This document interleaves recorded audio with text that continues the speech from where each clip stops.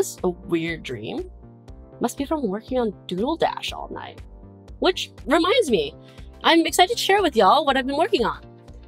I decided to embrace my inner Taylor Swift for that dream sequence, so leave a comment down below if by the end of this episode you understand what that entire sequence meant. If someone gets it right, I'll appear in a future Learn to Fly episode as a dancing mega dash. Anyhow, hey y'all, welcome back to Learn to Fly. In this second season of Learn to Fly, my teammate Eric and I learned how to build out a game with Flutter called Doodle Dash. It's a classic platformer game with a dashy twist. If you want to catch up on how we built the game's core functionality, check out the previous episodes, which we'll have linked in the video description. For this episode, we've added more polish to the game, like sound effects and background music, have done some cleanup, upgraded the code base, we'll talk about tooling, and finally we'll give a preview of this Flutter game console. So without further ado, let's jump in.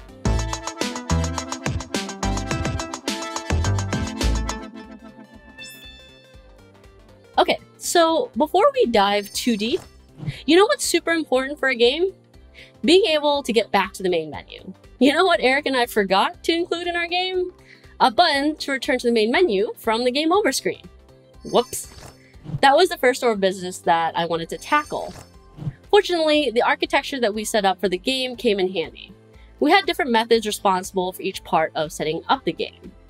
So adding this Go Home feature meant that I added a text button that said Go Home, and then had it call the methods to reset all of the Flame components, like Dash's position and clearing the Game Over menu, and then showing the main menu.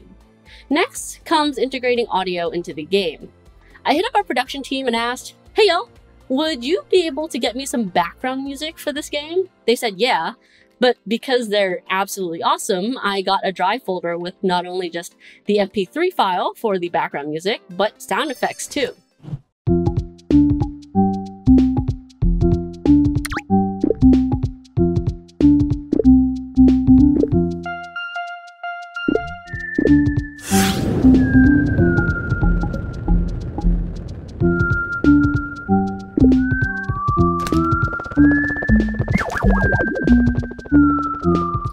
I integrated audio using the Flame audio package, which in turn uses the audio players package.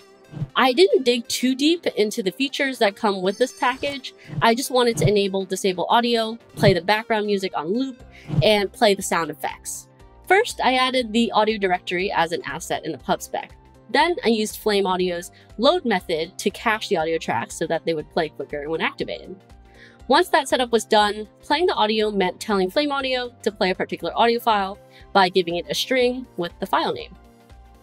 I wanted the game to default to audio off and allow the player to turn it on if they wanted to. This meant I had a state boolean that would be switched on or off using the toggle audio method. I check this value every time before activating a sound effect. The background music is different because it starts playing and continues looping until you explicitly stop it. Between initializing things, toggling things, checking state, and calling Flame Audio's play method, I decided to create an entirely separate audio manager class to keep track of audio. It was the best decision ever. The logic is less scattered and much more organized, plus it's less distracting when glancing over the code. I also did some more housekeeping things like code cleanup. Again, can you believe that code that I myself wrote only a few months ago was so hard to read? Yes. Yes, I can. I also bumped the Dart SDK version along with package versions in the pub spec. A perk that comes with bumping the SDK version is that you get access to new features. In this case, I got to play around with patterns a bit more by using them in the Doodle Dash code. Now, we talk about code a lot here on Learn to Fly. I mean, it's Flutter, so most of the work that we do is coding. But one thing that I want to take time to talk about is the tools that I found helpful. I was fortunate enough to meet a fellow named Joachim during my adventure to Flutter Forward Extended to London, and he just happens to be one of the maintainers for Flame. Well, it turns out we're basically the same person, and he's been a huge help for me in working with Flame. He pointed out that I could use debug mode to assist in working on the game. Using debug mode highlights the boundaries for each component in the Flame game, and I was able to use this to position the hitbox anchor without having to guess and check. I also learned that I could add an FPS text component so that it shows the game's frames per second performance. I also mentioned previously that I upgraded Flutter versions, which means that I used Dart Analyze to find issues that popped up from upgrading, and then Dart Fix to automatically fix most of those issues. This is also a good time to mention, you could probably already tell that a lot of this learning process for Eric and I was just building things from scratch, stringing things together, and figure it out as we went. I think I can speak for both of us when I say that we thoroughly enjoyed learning this way. However, if y'all want a quicker start to building games in Flutter with less building from scratch, check out the Flutter Casual Games Toolkit. The toolkit is a Flutter project template that comes with many pre-built game components that are ready to be used right out of the box.